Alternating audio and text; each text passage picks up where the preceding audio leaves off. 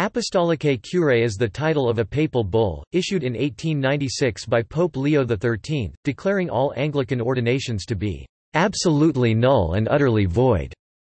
The Archbishops of Canterbury and York of the Church of England responded to the papal charges with the encyclical Saepius Officio in 1897. The principal objection to validity of Anglican ordinations, according to Leo XIII, was the alleged deficiency of intention and of form of the Anglican ordination rites. Leo XIII declared that the rites expressed an intention to create a priesthood different from the sacrificing priesthood of the Roman Catholic Church and to reduce ordination to a mere ecclesiastical institution, an appointment or blessing, instead of a sacramental conferral of actual grace by the action itself. What was not and could not be disputed was the actual fact of the unbroken succession by laying on of hands by bishops who had been consecrated with the Roman pontifical, sometimes referred to as passing the baton. The view of many Anglican bishops and defenders was that the required references to the sacrificial priesthood never existed in many ancient Latin rite ordination liturgies, or in certain Eastern rite ordination liturgies that the Roman Catholic Church considered to be valid. In the Roman Catholic view, the differences between these rites are a matter of tradition or custom, and indicate no intention to exclude a sacrificing priesthood.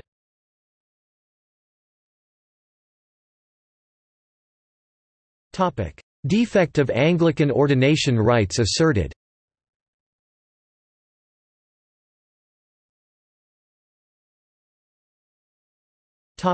Origins. Prior to Apostolicae curae, decisions had already been given by Rome that Anglican orders were invalid. The practices of the Roman Catholic Church had supposed their invalidity.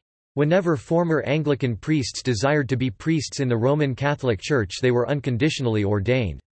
As the Oxford movement progressed, several members of the clergy and laity of the Church of England argued that the Roman Catholic Church practice of unconditionally ordaining clerical converts from Anglicanism arose out of a lack of inquiry into the validity of Anglican orders and from mistaken assumptions which, in the light of certain historical investigations, could no longer be asserted. Those who were interested in a corporate reunion of Rome and Canterbury thought that, as a condition to such reunion, Anglican orders might be accepted as valid by the Roman Catholic Church. A few Roman Catholic writers thought that there was at least room for doubt and joined with them in seeking a fresh inquiry into the question and an authoritative judgment from Pope Leo XIII, who permitted the question to be re-examined. He commissioned a number of men, whose opinions on the matter were known to be divergent, to state the grounds for judgment in writing. He then summoned them to Rome and directed them to exchange writings. The Pope placed at their disposal all the documents available and directed them to further investigate and discuss the matter. Thus prepared, he ordered them to meet in special sessions under the presidency of a cardinal appointed by him. 12 such sessions were held in which all were invited to free discussion. He then directed that the acts of those sessions, together with all the documents, should be submitted to a council of cardinals, so that when all had studied the whole subject and discussed it in our presence each might give his opinion. The final result was the papal bull Apostolicae curae, in which Anglican orders were declared to be invalid. The bull was issued in September 1896 and declared Anglican orders to be absolutely null and utterly void. Ordinations ritu Anglicano actas iratus prorsus fusae et esse, omninoque nullas. The bull explained at length that the decision rested on extrinsic and on intrinsic grounds.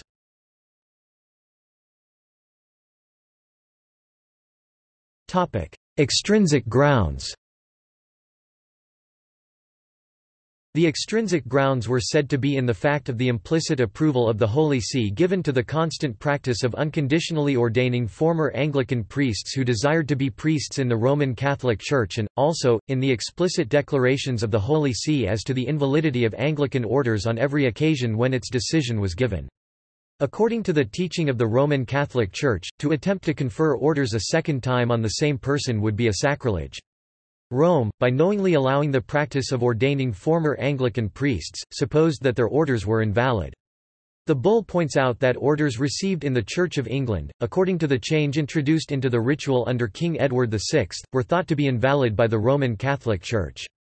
This was not through a custom grown up gradually, but from the date of that change in the ritual, when the reconciliation of the Church of England with the Holy See took place in the reign of Queen Mary I and King Philip. Pope Julius III sent Cardinal Reginald Pole as legate to England with powers to meet the case.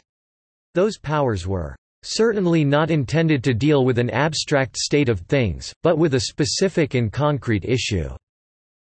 They were directed towards providing for holy orders in England, as the recognized condition of the circumstances and the times demanded. The powers given to Pole on 8 March 1554 distinguished two classes of priests. The first, those who had really received sacred orders, either before the succession of Henry VIII, or, if after it and by ministers infected by error and schism, still according to the accustomed Catholic rite. The second, those who were initiated according to the Edwardine ordinal, who on that account could be promoted, since they had received an ordination that was null. The mind of Julius III appears also from the letter dated 29 January 1555 by which Pole delegated his powers to the Bishop of Norwich. To the same effect was a bull issued by Pope Paul IV on 20 June 1555 and a brief dated 30 October 1555. Apostolicae curae also cites John Clement Gordon, who had received orders according to the Edwardine ritual. Pope Clement XI issued a decree on 17 April 1704 that he should be ordained unconditionally, and he grounded his decision on the defect of form and intention.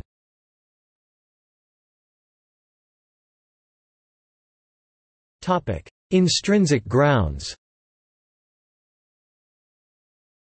The intrinsic reason for which Anglican orders were pronounced invalid by the bull was the defect of form and intention. It set forth that the sacraments of the new law, as sensible and efficient signs of invisible grace, ought both to signify the grace which they effect, and effect the grace which they signify. The rite used in administering a sacrament must be directed to the meaning of that sacrament, or else there would be no reason why the rite used in one sacrament may not affect another. What affects a sacrament is the intention of administering that sacrament and the rite used according to that intention. The bull took note of the fact that in 1662 the form introduced in the Edwardine Ordinal of 1552 had added to it the words, "for the office and work of a priest."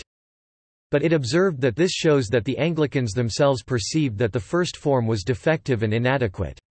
Rome felt that even if this addition could give the form its due signification, it was introduced too late.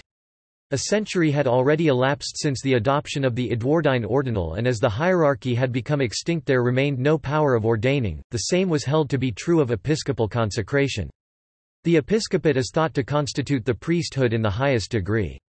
It was concluded that the true priesthood was utterly eliminated from the Anglican rite, and the priesthood was in no way conferred truly and validly in the episcopal consecration of the same rite.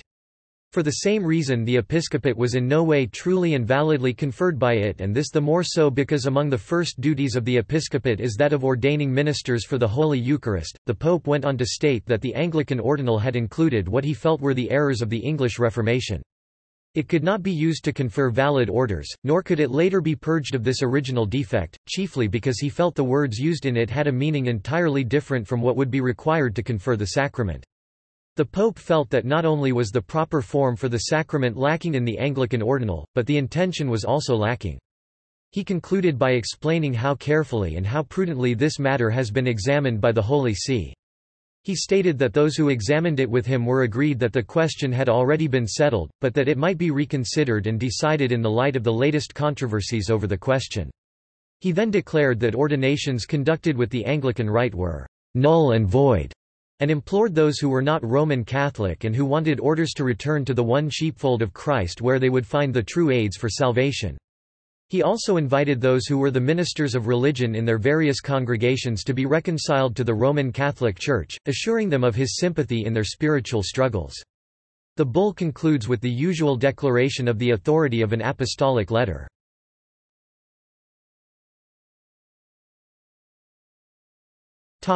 Anglican responses. No official reply was promulgated by the Church of England or by any other Anglican church. At the Lambeth Conference of 1897 a subcommittee report made reference to an examination of the position of the Church of England by the Pope, but they declined to submit any resolution concerning the Latin Communion.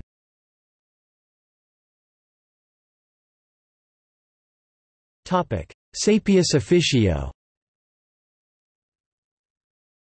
Frederick Temple, Archbishop of Canterbury, and William McLagan, Archbishop of York, answered Pope Leo's charges in their written response, Saepius officio, answer of the Archbishops of Canterbury and York to the bull Apostolicae curae of H.H. Leo XIII. It was written to prove the sufficiency of the form and intention used in the Anglican ordinal rites since the time of the English Reformation.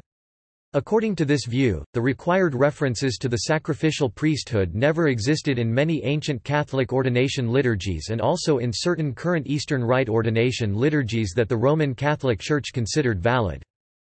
First, they asserted that the ordination ceremonies in question were biblically valid. They then provided pages of quotations, detailing Roman and Orthodox liturgies that they considered guilty of the same alleged offences. According to the archbishops, if the ordinations of the bishops and priests in the Anglican churches were invalid then, by the same measure, so must be the ordinations of clergy in the Roman Catholic and Orthodox churches. On the charge of intent, the response argued that the readmission of the required phrases in 1662 were addressed more to the Presbyterian rather than the Roman controversy. They asserted also that the Book of Common Prayer as a whole contained a strong sacrificial theology in the ordinal. They agreed that, at the time of the reunion of the churches under Queen Mary, many Edwardian priests were deprived for various reasons. They then demonstrated that not one priest was deprived on account of defect of order. Some were voluntarily reordained and others received anointing as a supplement to their previous ordination. Some, and perhaps the majority, remained in their benefices without reordination. By contrast, all who were married had to put their wives away as invalidly married. In some cases, Edwardian priests were promoted to higher positions in the Roman Catholic Church. They argued against the Pope's example of John Clement Gordon, stating that, among other things, Gordon's desire for reordination had its roots in the discredited Nag's Head fable. The Roman Catholic bishops of England and Wales issued a response to Saepius officio, entitled A Vindication of the Bull Apostolicae curae, and pointed out the Protestant theology of Cranmer and the English Reformers.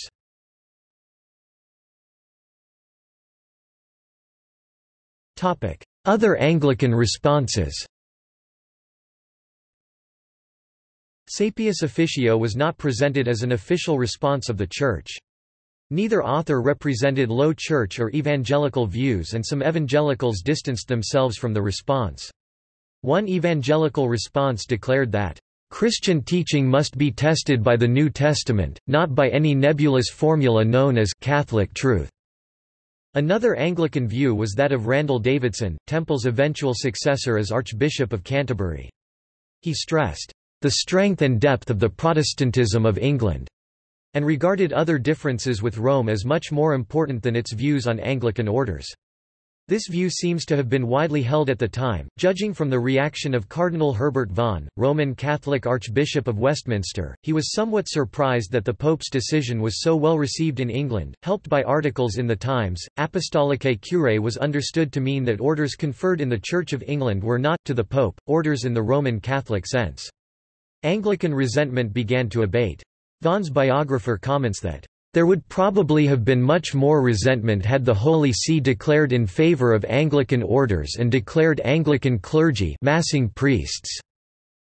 Nonetheless, Vaughan saw fit to publish A Vindication of the Bull Apostolicae curae, a letter on Anglican orders by the Cardinal Archbishop and bishops of the province of Westminster in 1898.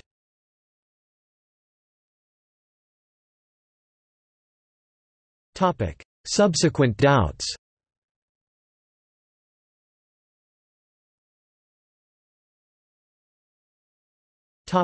Gregory Dix, arguing that it is a commonplace of all theology, Roman or Anglican, that no public formulary can be or ought to be interpreted by the private sense attached to it by the compilers, and that consequently the views of Cranmer were irrelevant. In 1944, Gregory Dix, monk of Nashdom Abbey, published an eloquent defense of Anglican orders. Looking at the Edwardian ordinal, Dix found sufficient mention of the priesthood in the service, the actual formula at the laying on of hands being concerned not only with the priestly act of forgiving sins but also with administering the sacraments, and sufficient mention of intention in the prefaces to the ordination rites, to make it impossible to believe that the priesthood was not being conferred and the traditional ministry continued. Nevertheless, he concluded by arguing that, if Anglican authority committed itself to unity schemes that equated Anglican orders with those of Methodists and other Protestants, their action would justify Leo XIII and declare Apostolicae curae to be right.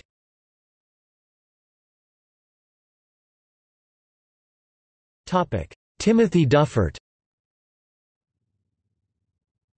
Writing in May 1982 in the Roman Catholic magazine The Tablet, Timothy Dufort argued that a way is open for the recognition of the orders held in the Church of England today without the necessity of contradicting Pope Leo XIII.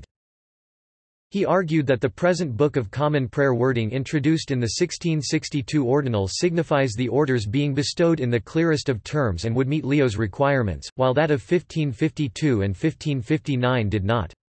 Furthermore, the answer of the archbishops in his view has in itself removed another obstacle, as it shows an intention on the part of the archbishops that is clearly adequate by the tests of Trent and the Holy Office. The final obstacle, the gap between 1552 and 1662, to which Pope Leo refers, has also disappeared. Old Catholic bishops, recognized as valid by Rome, have acted as co-consecrators in episcopal consecrations with Anglicans. By 1969, Dufort argued, all Anglican bishops are now also in the Old Catholic succession. He argued that Apostolicae curae had been overtaken by events.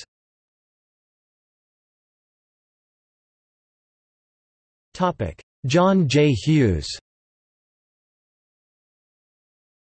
In more recent times, John Jay Hughes, among a few other Roman Catholic writers, concluded that there were enough flaws in and ambiguity surrounding the Pope's apostolic letter to merit re-examination of the question of the invalidity of Anglican holy orders. Hughes himself had previously been an Anglican priest and was subsequently conditionally ordained in the Roman Catholic Church. Other Anglican theological critics argued that apostolic succession had never been broken in the first place, due to valid ordinations tracing back to Archbishop William Laud and beyond to Archbishop Matthew Parker.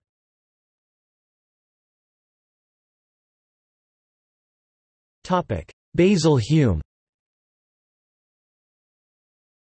Cardinal Basil Hume, Roman Catholic Archbishop of Westminster, London, England, suggested that the conclusions of Apostolicae curae can only relate to the situation in 1896 and that the involvement of Old Catholic bishops in Anglican ordinations since the Bonn Agreement in the 20th century, along with changes of the consecratory prefaces, had re-established apostolic succession within Anglicanism. Hume said in 1978, "I could not in practice dismiss all Anglican orders as null and void, because I know that a number of Anglican bishops have in fact had the presence at their ordination of an Old Catholic or an Orthodox bishop, that is, somebody who, in the traditional theology of our Church, has been ordained according to a valid rite. As far as the Roman Catholic Church is concerned, I think it needs to look carefully again at Apostolicae curae and its status. We need to discover whether the historical background upon which it was working and the argumentation upon which it was based is consonant with historical and theological truth as theologians and historians see it today." By 1994 his opinion was that doubts could exist about the invalidity of certain Anglican ordinations. While firmly restating the judgment of Apostolicae curae that Anglican ordination is invalid, the Catholic Church takes account of the involvement, in some Anglican episcopal ordinations, of bishops of the Old Catholic Church of the Union of Utrecht who are validly ordained. In particular and probably rare cases the authorities in Rome may judge that there is a prudent doubt concerning the invalidity of priestly ordination received by an individual Anglican minister ordained in this line of succession. There are many complex factors that would require verification in each case. Of course, if there were other cases where sufficient evidence was available, the balance of that evidence may lead the authorities to reach a different judgment. At the same time, he stated, "Since the Church must be in no doubt of the validity of the sacraments celebrated for the Catholic community, it must ask all who are chosen to exercise the priesthood in the Catholic Church to accept sacramental ordination in order to fulfill their ministry and be integrated into the apostolic succession."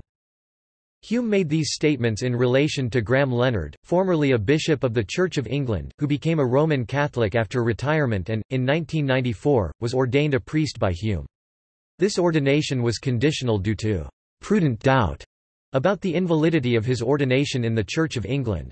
Rome agreed with Hume's assessment that there was uncertainty in Leonard's case. He was later appointed a chaplain of His Holiness and then a prelate of honor, both of which carry the title Monsignor, by Pope John Paul II on 3 August 2000.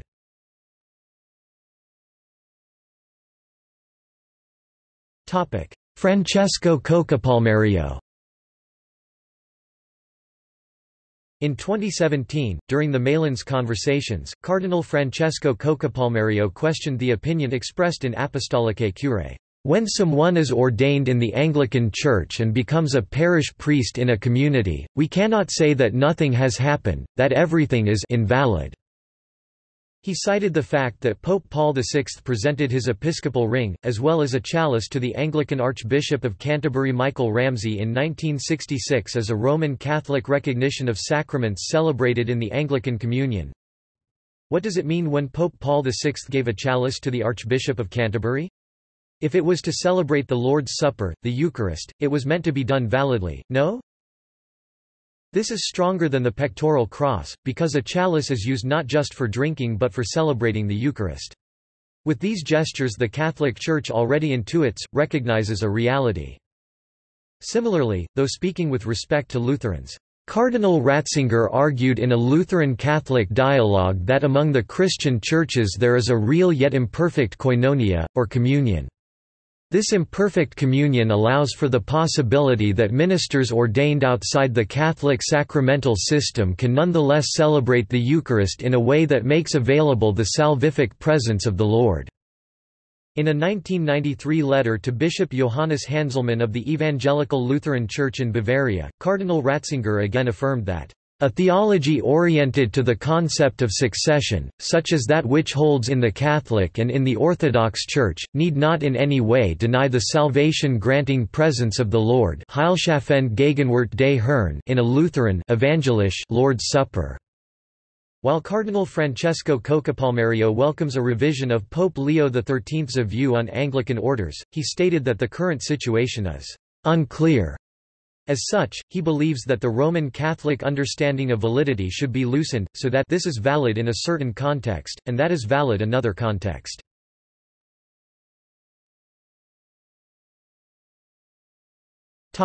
Reaffirmation by the Holy See. In 1998, the Congregation for the Doctrine of the Faith issued a doctrinal commentary to accompany Pope John Paul II's apostolic letter Ad Tundam Fidem, which established the formula of the profession of faith to be made by those assuming certain offices in the Church. The Congregation's commentary listed Leo XIII's declaration in Apostolicae curae on the invalidity of Anglican ordinations as an example of those truths connected to revelation by historical necessity and which are to be held definitively, but are not able to be declared as divinely revealed. Anyone who denies such truths would be in a position of rejecting a truth of Catholic doctrine and would therefore no longer be in full communion with the Catholic Church. The continuing authority of Apostolicae curae was reinforced in the essay, The Significance of the Apostolic Constitution Anglicanorum Coetibus, by Gianfranco Ghirlanda, rector of the Pontifical Gregorian University, released on 9 November 2009. Anglicanorum Coetibus introduces a canonical structure that provides for groups of Anglican clergy and faithful to enter into full communion with the Roman Catholic Church, while preserving elements of the distinctive Anglican spiritual and liturgical patrimony. In the essay, approved by the Congregation for the Doctrine of the Faith, Ghirlanda commented that, "The ordination of ministers coming from Anglicanism will be absolute, on the basis of the bull Apostolicae curae of Leo XIII of September 13, 1896.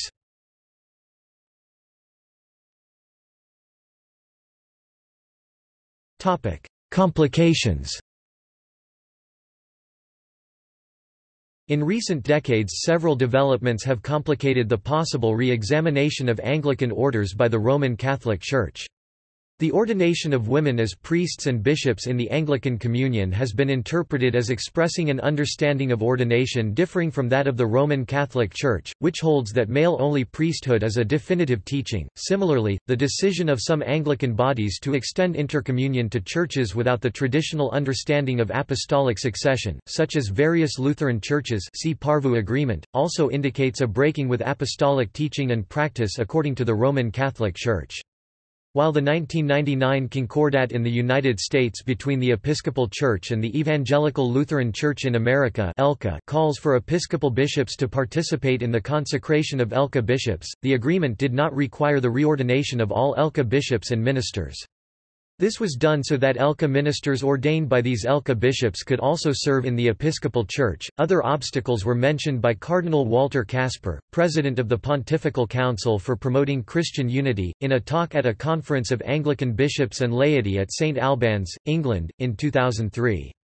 He noted that a final solution to recognition of Anglican orders can be found only in the larger context of full communion in faith, sacramental life and shared apostolic vision. He specifically mentioned obstacles like lay presidency, the ordination of women, and ethical problems such as abortion and homosexual partnerships. This position, with its emphasis on doctrinal belief, seems to be in line with the attitude of orthodoxy toward Anglican orders. Kallistos Ware, for example, notes in his book, The Orthodox Church, for orthodoxy, the validity of ordinations does not depend simply on the fulfillment of certain technical conditions, external possession of the apostolic succession, correct form, matter and intention. The Orthodox also ask, what is the sacramental succession and priesthood? How does it understand the Eucharistic presence and sacrifice? Only when these questions have been answered can a decision be made about the validity or otherwise of ordination. To isolate the problem of valid orders is to go up a blind alley. Realizing this, Anglicans and Orthodox in their discussions from the 1950s onwards have left the question of valid orders largely to one side, and have concentrated on more substantive and central themes of doctrinal belief.